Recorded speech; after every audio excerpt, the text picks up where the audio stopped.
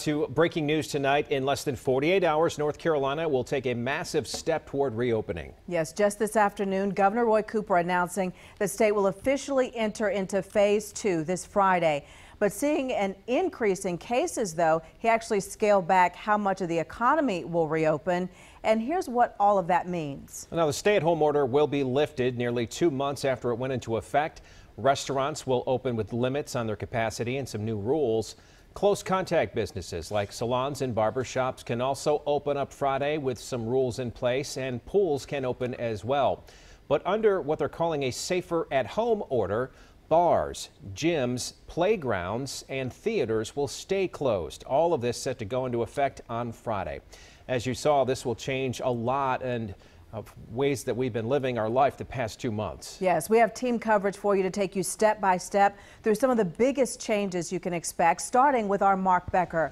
Mark, so many people are wondering how restaurants will be able to open up and keep customers safe. They have a lot of regulations to follow.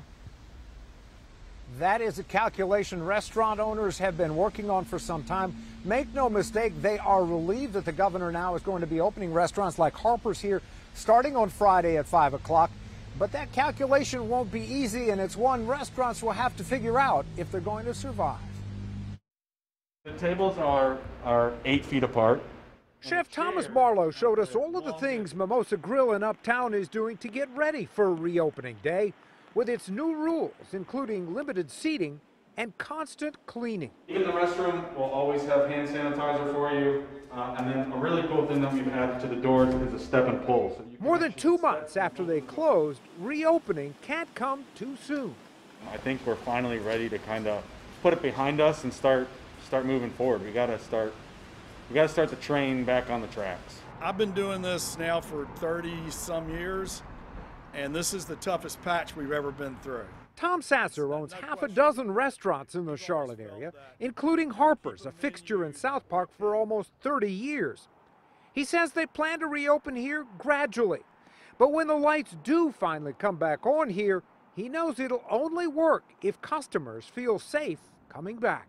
And then we just need to see how we can get back to being full again, because that's really the goal, and how we can work together to all be safe. And Tom Sasser is also concerned about the 400 or so employees who work in all of his restaurants. He's lost sleep over the last 2 months, worrying about them and getting them back to work. That is certainly something he is hoping to do as much as possible.